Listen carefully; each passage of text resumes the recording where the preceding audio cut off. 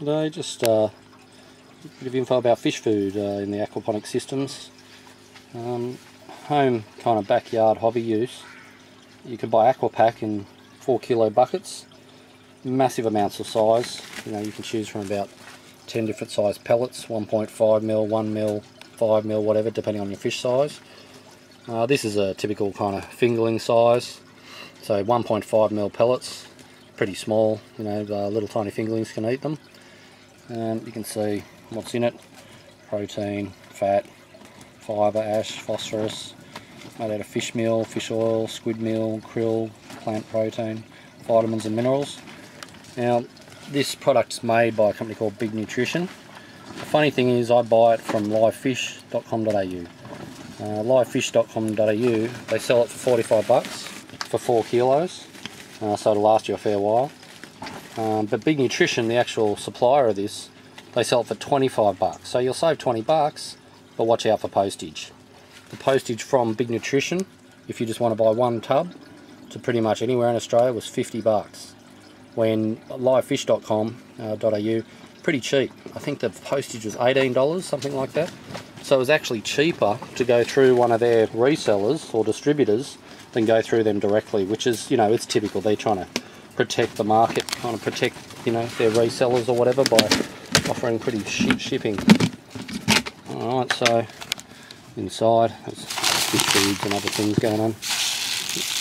That's a bit of a mix of 2mm and 1.5mm pellets. So down lower, that's what 1.5mm is, so it's pretty small, and that's probably about 3 kilos in the bucket, something like that. So it'll last a fair while. It's like anything, keep it sealed, and this stuff's basically made to be pretty safe. So, you know, it's nothing too scary in it. If you breathed in a bit or ate some yourself or whatever, if you find it tasty and you wanted some, it's not really going to hurt you. When some of the commercial stuff, you got to handle it with a bit more care from all the dust and things that come off it. So yeah, 4 kilos is the way to go. Obviously you're going to use it. Bigger fish will eat small food. Obviously small fish don't eat big pieces of food. So for fingerlings, you know, 1 to 1.5 mil, up to 2 mil, depending on, you know, what you're doing, what you feel's right, and you know, it's a bit of an all-round fish food.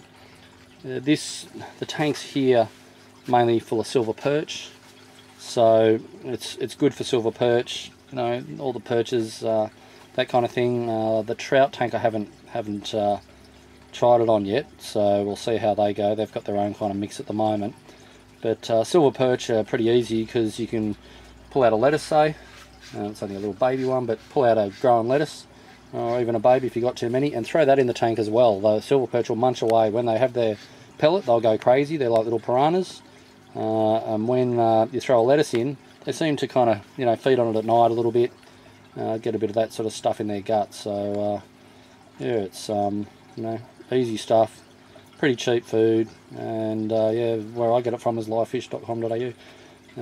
I've got nothing to do with them. I'm not affiliated with them at all, but they've got some pretty good deals on fish as well. I'm a little bit off the beaten track, and delivery for fish is, you know, about 2 days here, which is getting a little bit sketchy. You might lose 1 or 2, but most places apparently it's in you know, the next day from when they bag them, put a bit of oxygen in their bag, they send them, you'll get them. So the food itself, so you can get it for 18 bucks delivered. Well, not 18 bucks delivered, but 45 plus the 18. I think it was 18, 17, 18, 16 bucks, something around that for the delivery. They use a backhaul company, so this took about a week and a half to get, because they obviously, to ship it at that price, they use backhaulers, so they take a little bit longer. So yeah, that's the fish food I use. I could go over in a sec and show you what the fish think about it. Over at one of the fingerling tanks, this has just got silver perch, little babies in it.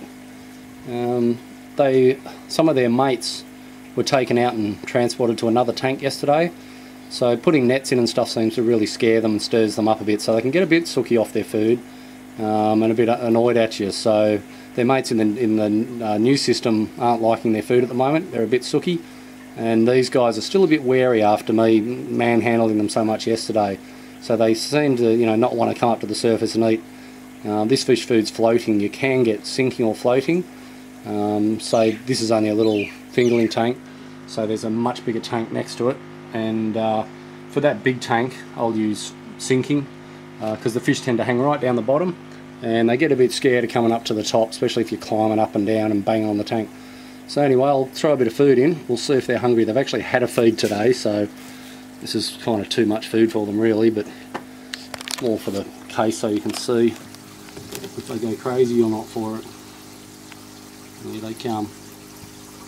I don't know if you can see them all, but you'll see the water movement if anything. Yeah, so they're pretty happy. They'll eat it up, yum yum. They seem to like, you know, that fish food. It's you know, making them grow pretty fast and healthy. The only problem with the fish food is if it gets stuck in crevices in your tank or, you know, that kind of thing, it gets really mucky. Like I'll do an experiment and show you what I'm talking about. It turns into what looks like almost like a jellyfish.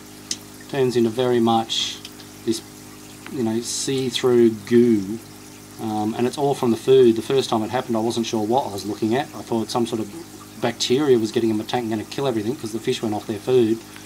But in the end I found it wasn't any bacteria or anything, and you know, alien or unnatural.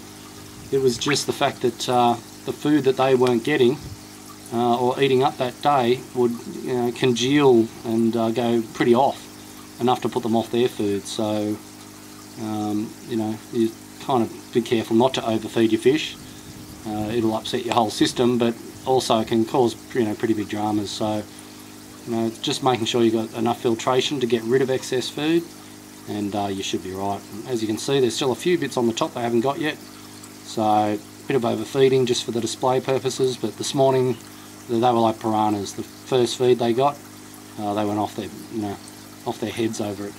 They're still coming up occasionally. They probably don't like that I'm here. They don't like me very much at the moment, but you know, expect that. So yeah, just a bit of information on fish food and where I get it from, just for small quantities. Larger quantities, obviously, you know, if you're buying 60 kilo bags and that kind of thing, the main suppliers might be the best to deal with. So there you go.